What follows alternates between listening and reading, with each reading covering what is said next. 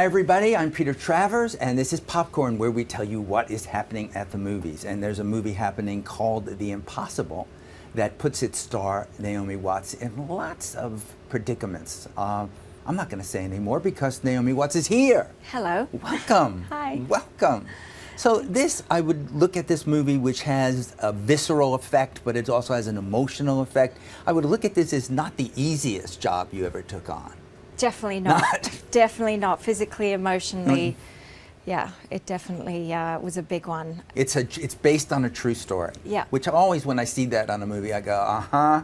Yeah. Yeah. Based on a true story? Yeah, or no, is it a true is story? Blow by Okay. blow, Yeah. a true story. Everything that she and each member of her family went through was all the truth from her perspective. But your character, Maria, who is Yeah. she? She's on vacation with her husband Yeah. and family. Yeah, in Khao Lak in Thailand. And we shot exactly where they were staying. She's an ex-doctor, she's got 3 boys, and they're just having their summer, a vacation from the winter. It took place, the tsunami took place, and then suddenly they're all split apart and trying to find each other. Ewan McGregor playing your husband. Yeah. And this remarkable Tom Holland, who plays your eldest son.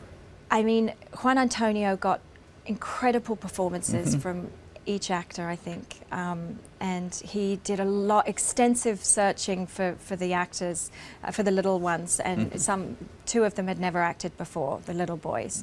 Tom had the Billy Elliot experience, and well, you saw what was on screen, but even off screen, day after day, would blow me away with just this incredible, for lack of a better word, instrument. And he just went to every single place you can imagine. And going to those places, though, and I want to ask you about how this was done.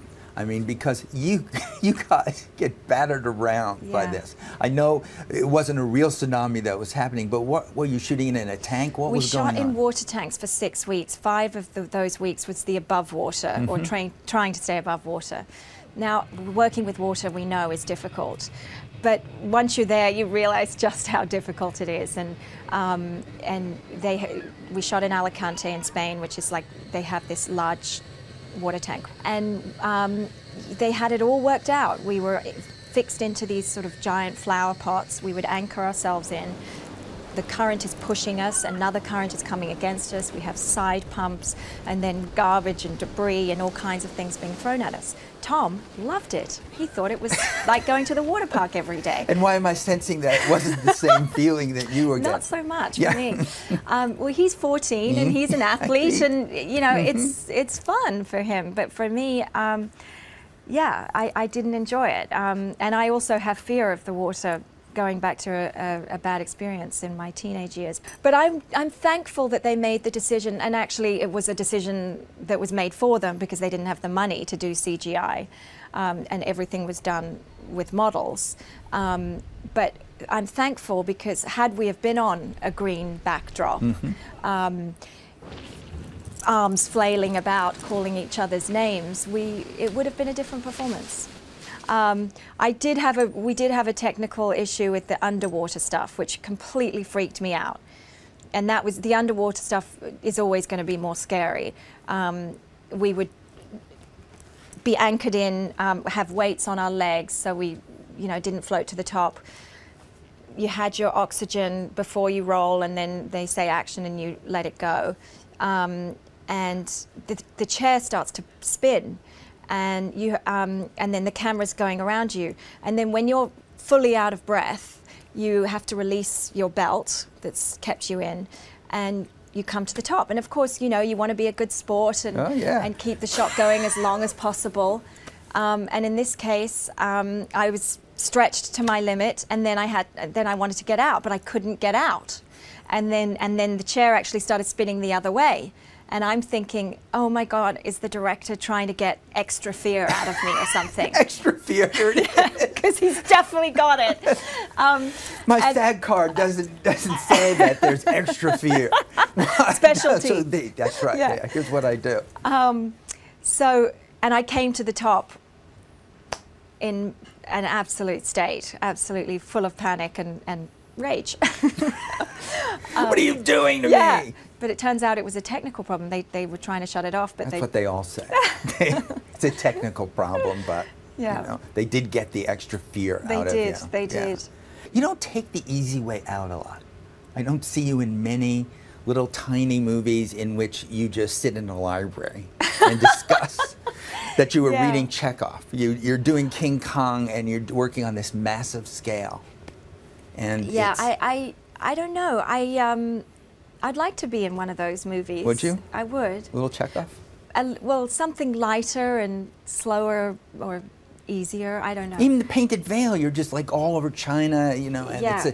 it doesn't seem to be easy. The movies always work better. Well, I just think when I you're want to tortured. be in films that make people think a bit and Mm-hmm. and that stay with them. And I think certainly Mulholland Drive is one to this day. You know, even though it wasn't nominated for an Oscar or anything, people still talk about that film. The scene of the many in that movie that really gets me is your audition scene, Yeah.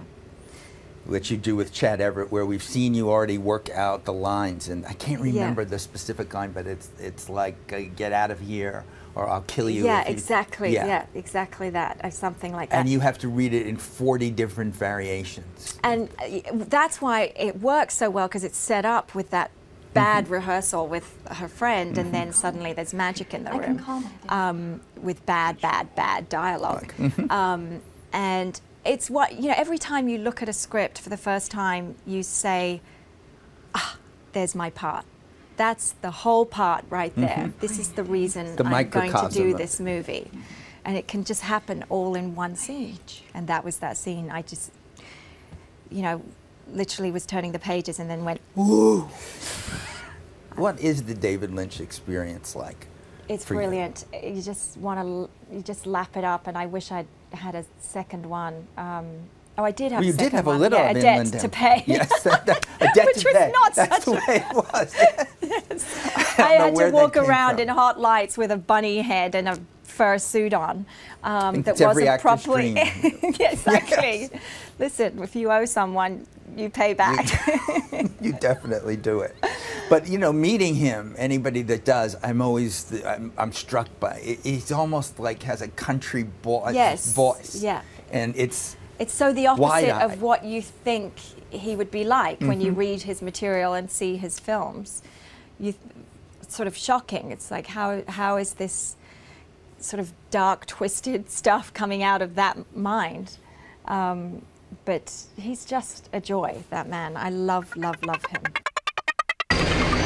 Did you just finish the Princess Diana? Yes. It was a story that was going to be told, and I just felt like that she was a fascinating woman. I mean, it's delicate because her boys are still around, and